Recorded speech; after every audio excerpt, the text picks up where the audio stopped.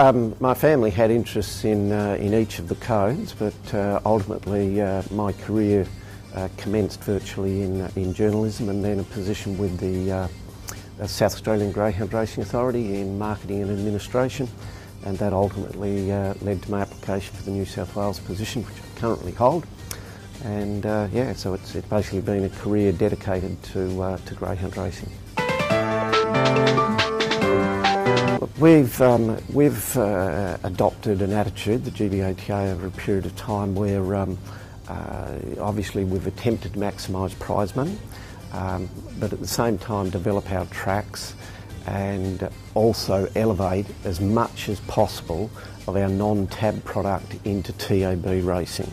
And we've done that inventively and positively at every opportunity. So what we have is, over a 10-year period, an organisation that's enjoyed steady increases in prize money growth.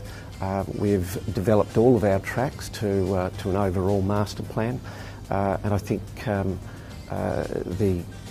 the ultimate achievement would be the stabilisation that we've achieved by the one organisation conducting metropolitan racing. The NCA and the GBATA made a good fist of it for a long period, but there's no doubt that one organisation running metropolitan racing has brought with it renewed focus, and I think the growth that we've seen in prize money, the improvements that we've seen to the facility at Wentworth Park, and to the increased commitment to corporate strategy at metropolitan level has all resulted from that one single change. Well, certainly at the current time we're here until 2027, and we would be working with GR New South Wales to engage with the current government to see that tenure increased. If that tenure can be increased, then the industry itself becomes more prepared, I think, to continue the capital investment that's required at Wentworth Park. So that would be our preferred position at the current time.